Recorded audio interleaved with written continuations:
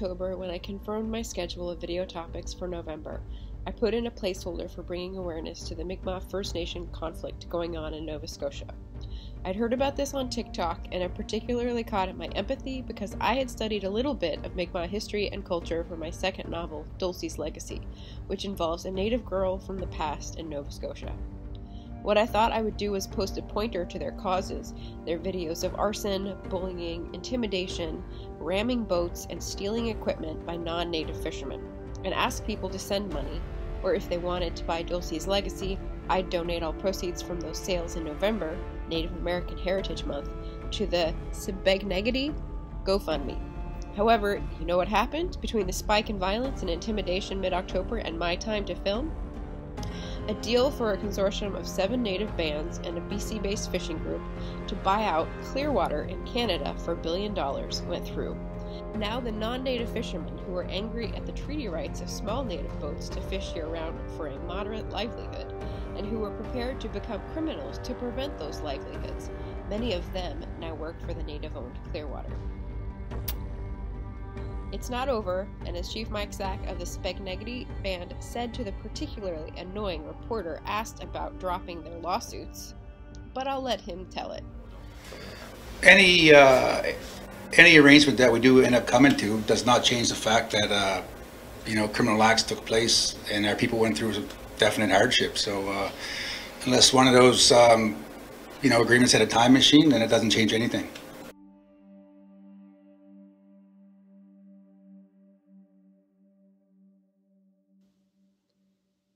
Welcome back to my channel, BookTube. This is Margaret. Thanks for coming by.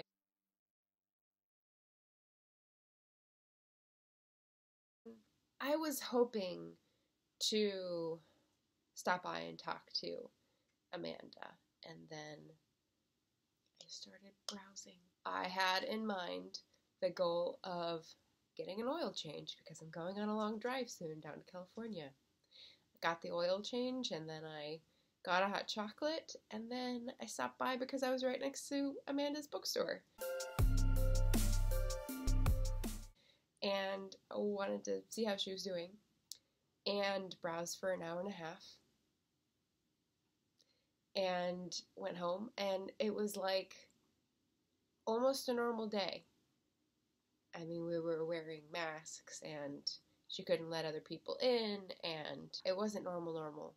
But I haven't had an outing like that since June. So it was one of those like heart-well-filling activities, and I don't regret it in the slightest. So anyway, yes, the purpose of this is to say, here are some books that I got great deals on. It's a used bookstore called Backstory Books and Yarn. If you are a yarny, definitely call and ask. She's got changing stocks all the time and has a bead on lots of cool yarn for projects. So, yes. I've sorted these according to like why I bought them. I don't know if that's the best way to go through this. We'll try that. So, I got several because I was reminded after October how much I love reading books from other times. Sorry, my cat's investigating the bags that I brought these home in. October inspired a pile, so look at this. The Waverley novels, so that's Walter Scott, and this is a very cool copy, although when I look at it, it's kind of like reading the Bible. The type is so small to fit all of the Waverley novels in here, so I may need a magnifying glass with this, but it's one of those, like, you look at it, and it's printed in 1869, and it's $10, and this will give you a whole winter's worth of reading if you can stand it. So I really need to give Walter Scott a chance. So Waverley novels. Very excited about this one because the first line and any page I open to basically makes me giggle. Let me read the first line and see if you can guess. The story is called The Sexes. The young man with the scenic cravat glanced nervously down the sofa at the girl in the fringed dress. She was examining her handkerchief. It might have been the first one of its kind she had seen, so deep was her interest in its material, form, and possibilities. The young man cleared his throat without necessity or success, producing a small syncopated noise. Want a cigarette, he said. No, thank you, she said. Thank you ever so much just the same. A scenic cravat. Is this a scenic cravat? I don't know. What is your opinion? And this is Laments for the Living by Dorothy Parker. And that was an accent directly taken from Kaylin CJ Temps on TikTok, who is hilarious. She does a mid-Atlantic accent for one of her, like her main character that she does skits for, and it's really funny.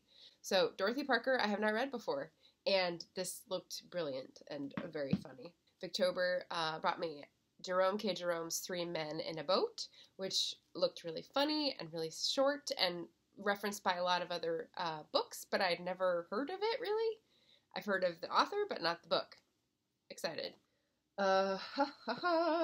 I also have not read Anne Bronte, so Agnes Grey was the first one I found, and if this is the wrong order to read it and I should have read Tenet and Wildfowl Hall first, well, maybe I'll get that and then read it first, who knows. But yeah, that's one to catch up on with my Brontes.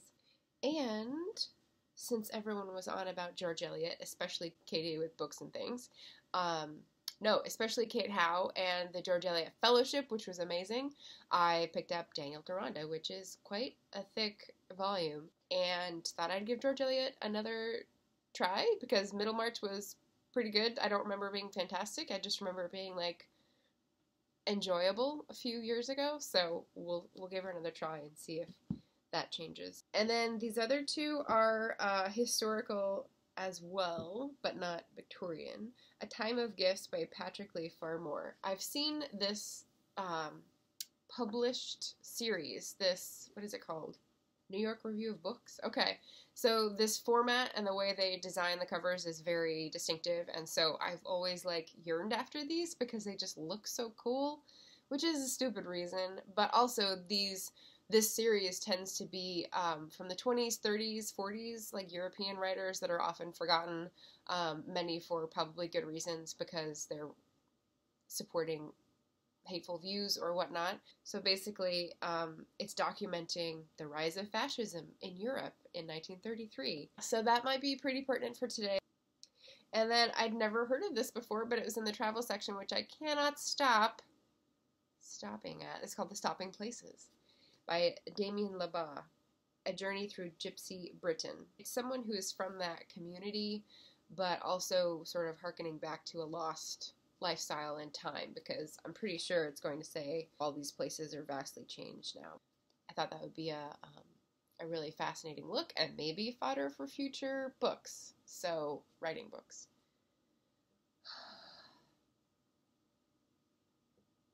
I just feel so happy to be surrounded by these new books. It's a pile of possibilities that, like, so why do people like to be surrounded by books? I mean, if it doesn't verge on a hoarding complex, it's just the feeling that there's all this knowledge at your fingertips, that there's a place to turn to, that there's growth to be had, that there's reflective time waiting in those pages for me. It's just learning about the world and having that possibility nearby. Of course, you have that with the internet, but, you know, the internet's become suspect. Number one, there's sort of a slimy feel about the internet and having to vet your sources and do all of that. That is different from the way, even if books are from an antiquated point of view, you have to vet them as well, but I feel like it's less slick. It's more honest in its outdated viewpoint if you're looking at a book, you know? So I'll go into my research books next while I pill on this book theory. It's something I think about every so often, and I don't really see booktubers reflecting the same attitude, which is interesting. But maybe I just haven't watched the right videos yet. Okay, research pile! So, I'm supposed to have The Octopus, which is book 1 of this series, but I got The Pit, which is book 2. And I think they can probably be read alone. This is by Frank Norris, and it was written in 1901. So this is kind of the Upton Sinclair era of muckrakers / people interested in labor movements and corruption, like the corruption that was the backlash against the first Gilded Age. So not only is this really good for the book I'm writing now, because this is about the wheat industry interacting with railroads, I think in Chicago is how Amanda explained it, but it's also great for thinking about how we're working now as a society and what we need to rethink. I know the name Frank Norris because the class ahead of me in high school had to read McTeague, and I remember a lot of groaning about it, but I never read it, so I have no idea what he's like as a writer, and am very excited to see, railroad barons and wheat middlemen in Chicago. This is gonna be so amazing. Here's my nerd credentials. Did you need to see them? Alright, so one that's very close to what I'm doing right now. This is another book, besides The Devil in the White City, if anyone is working on the 1893 Columbian Exposition, that they could read. This is a local author, actually, The Lake on Fire, who looks at the Columbian Exposition from the viewpoint of a couple Jewish kids from the countryside who have come to survive, basically. So I thought this would be a lot of great detail. See if I can incorporate any of it. This looks kind of like a textbook. Maybe it is. Sakolski, The Great American Land Bubble. So let's see when this was written. It's like 1930 something, I think. 1932. The amazing story of land-grabbing speculations and booms from colonial days to the present time. And because it's 1932, it's going to talk about even the bubbles in Florida speculation, which I just learned about this year, which was like fascinating. The crash of 29 and the binders that people were passing around because loans were changing so fast, and speculation pushes dividends, or I'm not sure about financial language, but expectations so high that they're just impossible to meet. Anyway, I found that really interesting, and I thought history of that and the cycles of that would be a good, what's the word? When you eat a lot of sugar and you need some protein to, like, cut the sweetness. So if you are sick of the over-saccharine sweetness of political corruption today, just look back in the history to see how often we've done it before, and I don't know, maybe that'll offer some insight as to how to stop it from happening and have a more just society that is based in value and worth rather than speculation. Alright, so this is a more well-known one, Brooks Without Straw. This was written right after Reconstruction, so like 1880. 1876 was the election that unraveled the strength of the federal system, with federal soldiers leaving southern cities that were not reforming and Reconstruction basically falling apart. So having published this in 1880 means he was writing right after all that happened. This is going to be interesting because it's a white judge in North Carolina who is writing about Reconstruction from the point of view of emancipated slaves. So radical for his time, but also probably hard to read for someone today. The characterization and the outdatedness, I'll say.